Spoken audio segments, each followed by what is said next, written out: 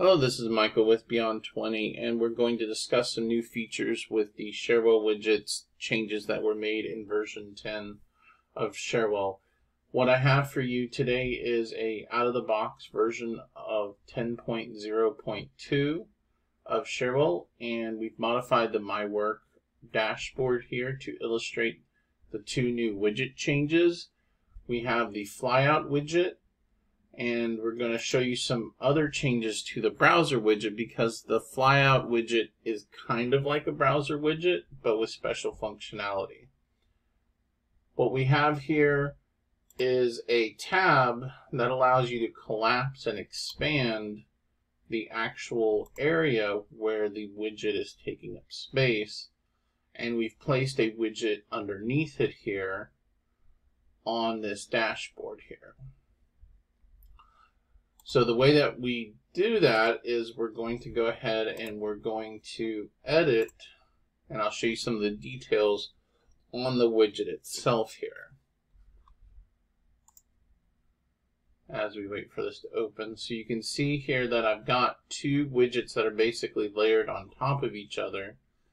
Now the thing you'll have to be careful of here, and this is one thing, is the Flyout widget doesn't exactly fill the same area, so I've had to minimize the widget underneath it so it doesn't overflow that area. So that's just something to be cautious of when you're building this here. So underneath here I have my search result widget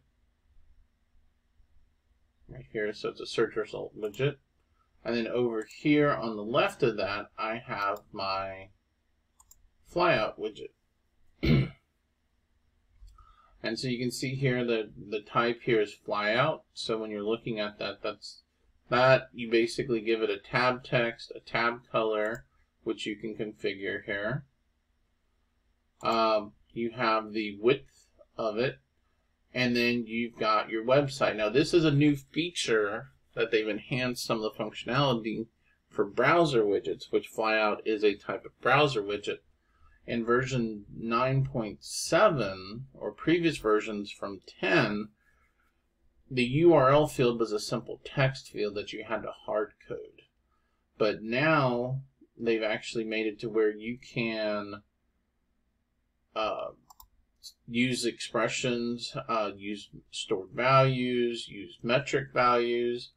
So what I've done is I've just created a stored value to the Beyond 20 URL here.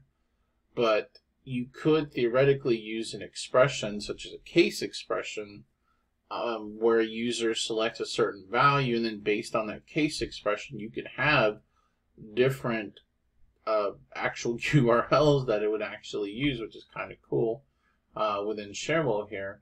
But for simplicity's sake, we went with just a simple stored value here, so that just because we're going to show one actual website here. And we're going to go ahead and show you what 9.71 looks like, just to kind of contrast the difference here. So this is a 9.7 system, and if we go into the widget manager at 9.7, and let's go ahead and create a new browser widget, you can see here that the website and HTML page, notice there's a lot of functionality that in the browser that you don't have in this version, but in 10.02 you have additional actual functionality. So let's switch back to our version 10 widget here. And the other thing that we can do is we can change the tab positioning of the widget. So in the case here of, we have it set to right. Now this is the thing that's tricky here, is when you set it to right, when it's collapsed, the actual tab will appear on the opposite side. So you have to be careful, because if I set it to left and then I save it, the actual widget bar, once this refreshes, is now going to be over here on the right hand side. So you can see here it's over here on the right, and I have my widget here, and then when I click on this, it then moves over to the left there. So that's just something to pay attention to when looking at the actual tab position. Hope you enjoyed this video, and look forward to more videos on our website and YouTube. Thank you.